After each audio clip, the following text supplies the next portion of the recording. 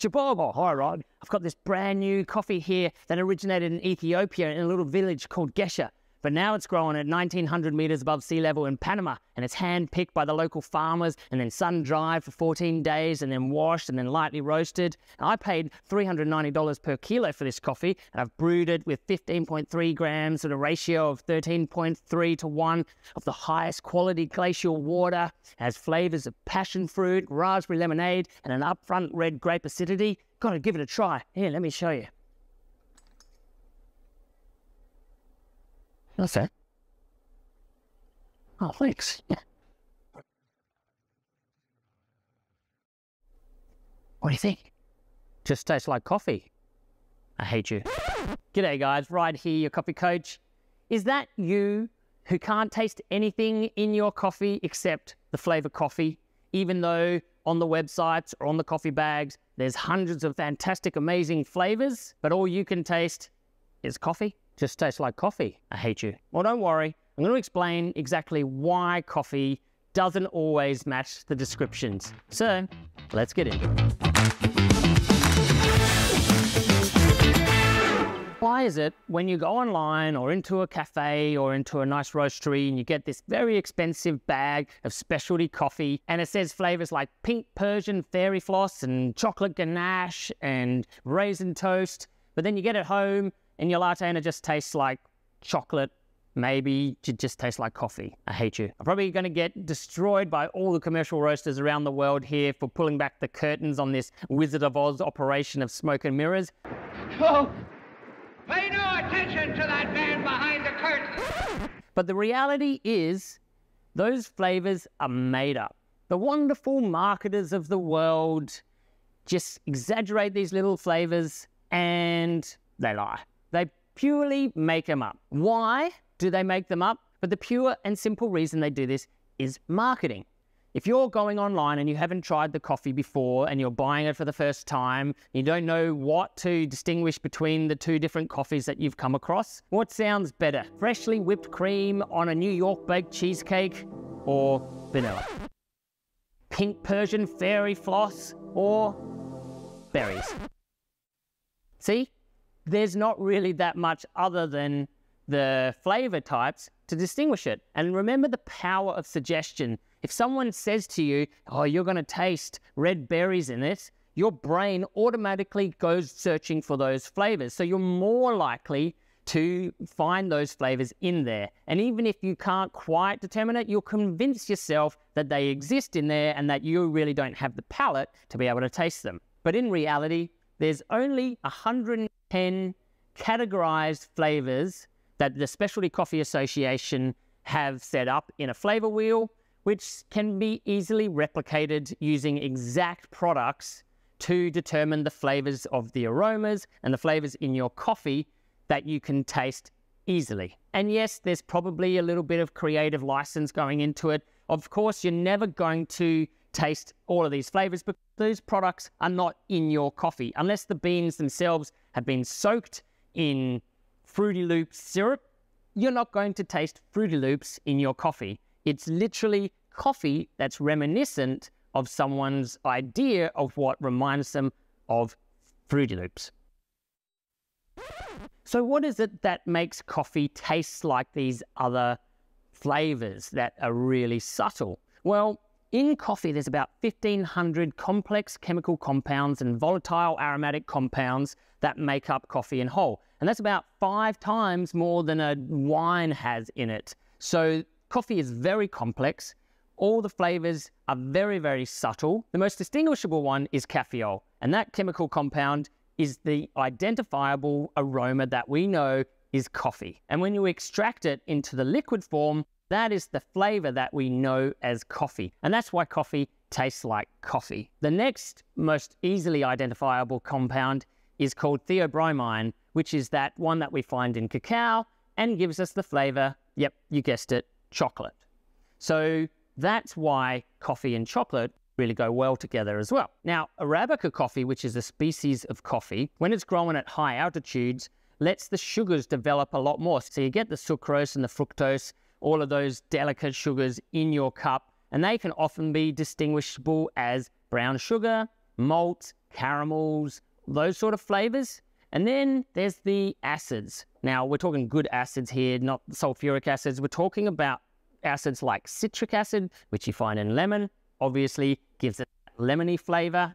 You've got your phosphorus acid, which is very common in blueberries and other berries, which gives it that really delicate berry flavor. And of course, there's many more acids and other chemical compounds in there. Some are undesirables. So a lot of chlorogenic acid tastes quite bitter. And that's why we know that coffee has that really bitter taste. But a lot of the modern coffee brewers now will try to reduce the amount of chlorogenic acids in your coffee cup so it tastes a lot more sweet. Now there's a lot more compounds in there and we don't 100% understand how they all interact, which one produces more flavors than others, and how they interact with each other. We're all still learning.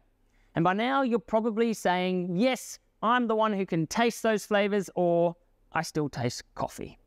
Don't worry, because as your palate develops, there's a couple of things that you can look into to get more flavors out of your coffee. One, what coffee bean you choose. So there's two main species of coffee. There's Arabica, which I talked about just before, and there's Canephora, or commonly known as Robusta. And Robusta is exactly that. It's a robust, intense flavor. It has twice the amount of caffeine in coffee, and it doesn't have those nuanced characteristics that Arabica, the sweeter species, has. And so if you're buying online and you don't know which one you're buying, it doesn't say it. If you're buying instant coffee, more likely that's Robusta. If you're buying coffee out of Brazil, more likely that's Arabica. If you're buying coffee from Vietnam, more likely that's Robusta as well. So it really is harder to determine when you're buying online which variety you're buying, but specialty coffee is generally always Arabica. So you're at home now drinking your latte, wondering why you can still only taste chocolate when the bag you've got says you should be able to taste red berries as well. And I'll explain why. You see, flavor descriptions are generally written for coffees without milk. And why is that when 80 to 90% of people still drink coffee with milk? Well, that's because milk itself has a whole bunch of other compounds in it as well, and they vary in flavor. Even in full cream itself, there's multiple different flavors, let alone when you get the half and half, the squeeze, the lactose-free, the alternative dairy type drinks of soy, oat, almond. Those all have different flavors and they interact with coffee very differently. So you can't write 1,000 different flavor descriptions for every different type of brewing method and coffee and then type of milk that you use. So we just look to write it for the one single type, which is when you're drinking the coffee black. So you've got to understand that these coffee flavor notes were never really meant for consumers or home baristas at all. In fact, they were actually meant for roasters, from the farmers, to help the roasters identify what flavors they need to pull out of their bean in order to make it fit in with their blend, or to just highlight certain characteristics of a single origin. Go back 10 years plus, and no one was even asking about flavors of coffee. We all just expected coffee to either taste good or kind of bad. In fact, the biggest flavor that used to be out there was just plain chocolate. And that's why when I started on Il Caramello, I wanted something completely different to what was out there. So I wanted to find those caramels, those malts, and a little bit of apricot, and I've just developed that over the years and refined it to keep improving the flavors. And this is probably a good time to talk to you about Coffee Beans Delivered, because Il Caramello is one of the best-selling coffee blends on Coffee Beans Delivered, and you can buy that wherever you are in Australia or even in the world, and it will ship to you within days. So if you want to jump on the website, grab some of this amazing coffee and experience what I'm talking about, because you will be able to taste those caramels and those malts in your latte or cappuccino or however you drink it, and you can really experience that at your home. Jump on the website coffeebeansdelivered.com.au and check out the whole range there. If you can't order coffee, you're not interested in order coffee, please just give us a like or subscribe to the channel if you enjoy these videos and enjoy celebrating coffee with me. Every little bit helps get the word out there so that we can all enjoy this liquid gold. But now let's get back to talking about the coffee notes. So when we go to market and we go to the importers, they'll send in a range of different coffee samples, usually 80 to 100 grams, which we'll roast up. And those help us identify what coffees we like, what coffees we want to buy in bulk. And sometimes we are creating a blend of different flavors, and some coffees work together well, others don't. So we usually put them in a light roast and then put them all side by side in a cup. We grind it coarsely. We just add some hot water. We wait about 15 minutes till it's pretty much tepid, and then we slurp it up with a spoon.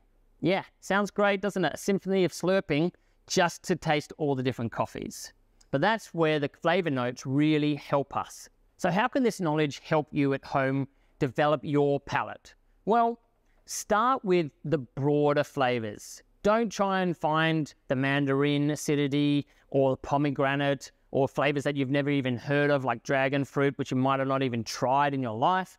Start with the really broad flavors like chocolate and caramels, maybe some brown sugar, maybe some fruits. Of course, if you drink a long black, you can still highlight some of those characteristics like the berries and the fruitiness, but you're obviously not going to get as much nuanced flavor as something like a siphon or a filter, something that a light roast does. So you really have to look at what you're drinking and then start to look at what the flavor notes on the bags or in the websites, what they actually say, and whether they're going to really translate through to the drink that you have at home. Easiest way to start is to look at whether you're buying a blend. A blend is a lot more accurate than a single origin. When you create a blend, you can really hone in on each single origin coffee to highlight a certain characteristic, like creaminess, or maybe you want to have a long lingering sweetness to the finish. Maybe you want to have a full-bodied chocolate, deep chocolate and intense upfront flavors. So when you're creating blends, you can really tweak, almost like playing with the DNA, to highlight certain flavors. If you're buying single origin coffees, it might be better to look at two things like processing. So whether it's a washed or a natural. Natural coffees are dried out in the sun for a lot longer and tend to be a lot more intense, boozy, very, very fruity flavors. And they don't really tend to go well with milk unless you like those fruity milk flavors. Look for a washed coffee, which is a lot cleaner and cuts through milk a lot nicer and has a brighter acidity that just cuts through. And so maybe you look at something like a Brazilian, sometimes the Colombians, the South American coffees there, Central American coffees. Well, if you want something that's really fruity, citrusy, florally, you look at Ethiopia. They have great, great flavors in Ethiopia. But if you're drinking with milk, I wouldn't go and recommend drinking those coffees on milk. Stick to your more deeper, darker, chocolatey, malty flavors. And lastly, I would say when you have your first sip of coffee, just take a moment to really try to find a word that describes what you're tasting other than just good or bad or sweet or bitter. Try to think, if I had to put a word on it, does it taste like caramel? Do I taste any fruitiness at all? Do I taste any citrusy flavors at all? Those will help you start to develop your palate. It could take you 10, 20 years before you really can identify easily flavors like blueberries or apricots.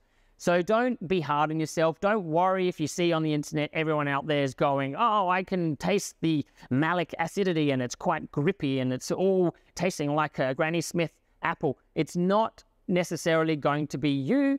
And sometimes I think people just like to embellish what they really taste, whereas I've been drinking 20 plus years, I still struggle on a new coffee to taste those really refined flavors. Very easy to taste the broader flavors, much more hard to get it down to those slithers of individual flavors. There's probably only a couple of hundred people in the entire world who can really define accurately those flavors. Anyway, that's enough from me. I hope I've helped you learn a little bit more about understanding how to buy coffee online, what flavors to look for. And if you do like this video, please give us a like or subscribe or leave a comment in below of any of the experiences you've had. I'm Ride, your coffee coach, and as always, enjoy your brew.